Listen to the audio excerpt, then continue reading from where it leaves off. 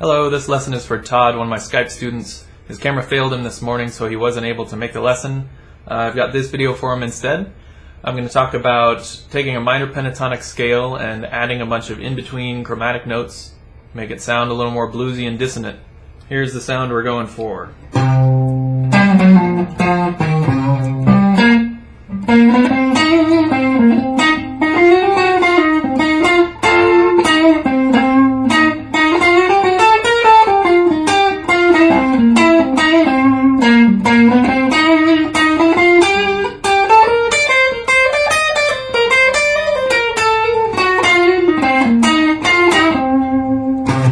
So everything I just did there was based around the C minor pentatonic scale, built on the 8th fret right here.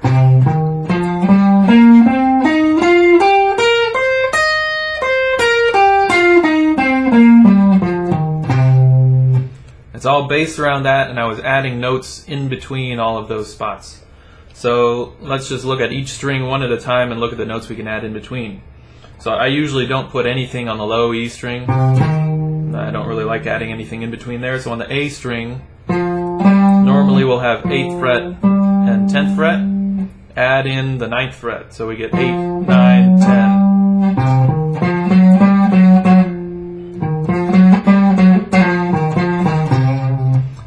That turns it into officially the blues scale. And the other notes, they don't really have a name for them. When you add those notes, it doesn't become some other scale. There's just not names for them. This one in particular, we call it the blues scale. Moving on to the D string, we normally have fret 8 and 10. We can do the same thing, add fret 9 in there. That might sound familiar.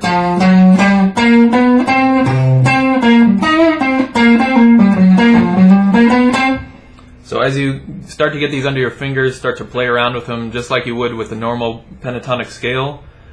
Just add in those extra notes and see what it sounds like and play with that dissonance.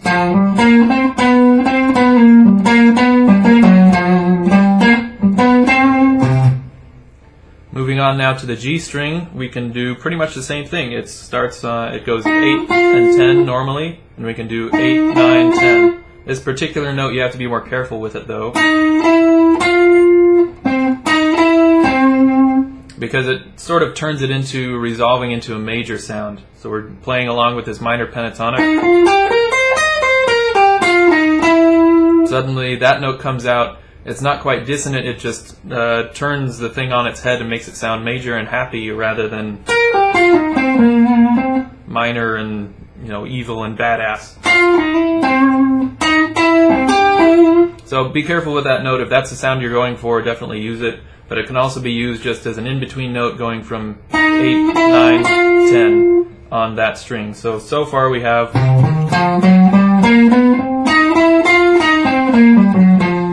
One other thing we can do on the same string is add the note on the 11th fret. So we originally have 8 and 10. We can also add fret 11. That's that blue note again.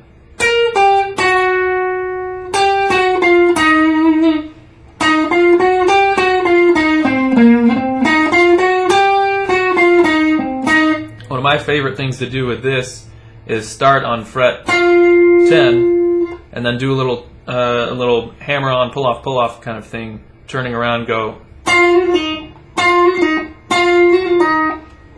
You're on fret 10, hammer on to 11, pull off back to 10, pull off down to 8. And you can do this with these 3 fingers or these ones if you want.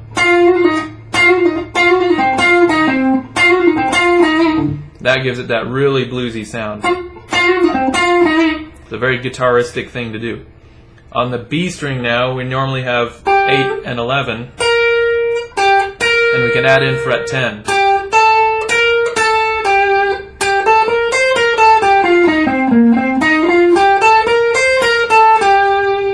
And finally on the high E string, we can do the same thing again. We normally have 8 and 11, and we can do 8, 10, 11. So on the top 2 strings, the B and the E string, we can go 8, 10, 11, 8, 10, 11.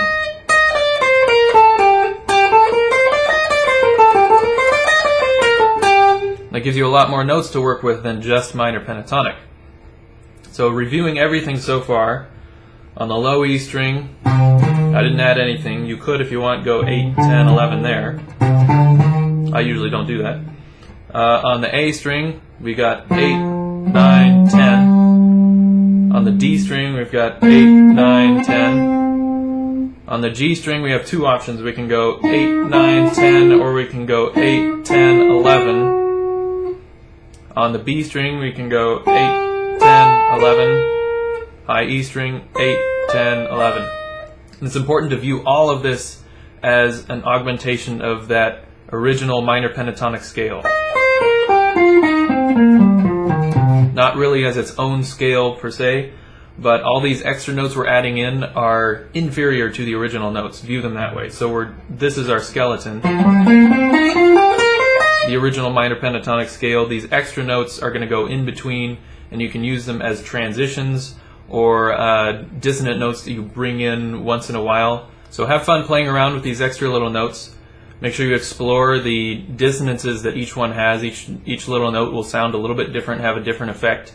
And be creative with how you combine them. You can take two notes on different strings, for example, and not just going linearly one note at a time, but for example, when you're on the G and the B string, when you're going 8, 10, 8, 11, normally in the minor pentatonic, you can add that 10th fret there on the B string, and you can go. You get these little two notes on the same fret of the G and the B string. It's a very bluesy sound.